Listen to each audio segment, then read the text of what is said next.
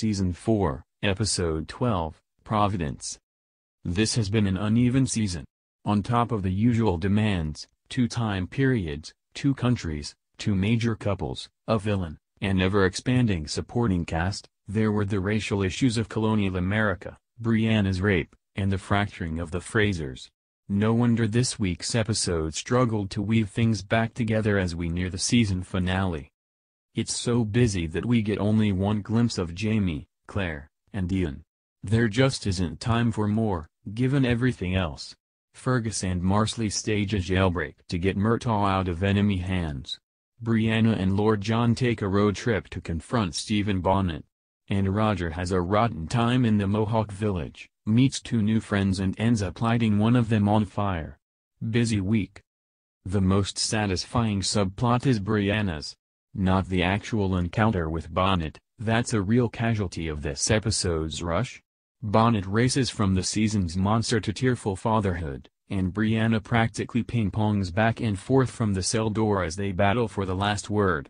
Sophie Skelton and Ed Spaliers do their best to give weight to the rapid-fire confrontation, but given how long Brianna has suffered, there's just not enough time for her to settle all those ghosts. No, the most satisfying thing about Brianna's journey is watching her navigate it with Lord John, who turns out to be a dream co-pilot. He tells her immediately that Bonnet has been caught. When she says she wants to see him, Lord John expresses concern, but he respects her wishes and offers his help. And in the jail, he honors her choice to go in alone but promises he is nearby if she needs him. You are impossible not to like, Brianna marvels. That's by design. The show is determined to make you love Lord John. He is shot in endlessly warm light and is endlessly accommodating. Even his sharp edges are getting smoothed over. He has been a champion of British order against the regulators, but he happily covers for Murtaugh. And he's quickly building a rapport with Brianna.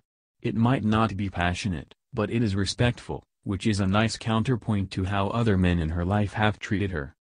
Even Jamie's loving letter warns her how important it is that she forgive Bonnet and try not to take revenge. That may be well-intentioned, but it is also a little rich coming from a man currently on a road trip to rescue the guy he nearly killed for revenge. And speaking of that guy, Roger resents his life so much right now that it's weird she can't feel it 600 miles south. This episode seems to delight in comparing Brianna's 2 marriage options, as the camera cuts from the considerate, informative, respectful Lord John to Roger, getting more grizzled by the minute as he mutters about his heartbreak. I've learned something from my pain, look out for number 1. Well, from now on, that's me. He's so cynical that he manages to alienate a priest, Yen Tuol, who had been in solitary confinement.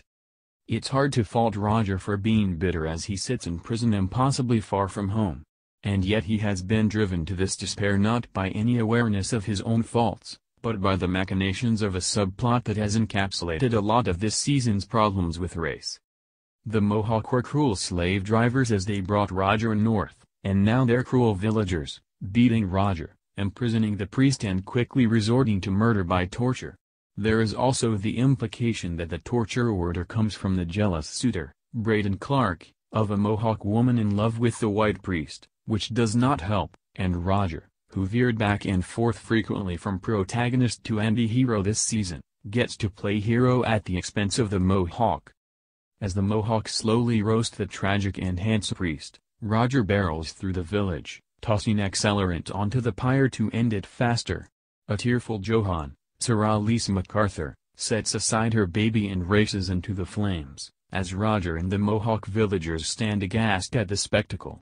And all the while, Adagio for strings plays, a musical shortcut to suggest tragedy, scoring a scene that doesn't have the groundwork to be tragic on its own.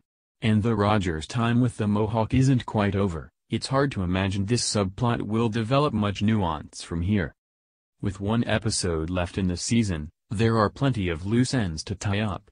Circumstances increasingly point to dramatic reunions, rather than engaging with the wider historical issues of this season's narrative. It will be telling to see what things Outlander wraps next episode, and what it leaves out in the cold.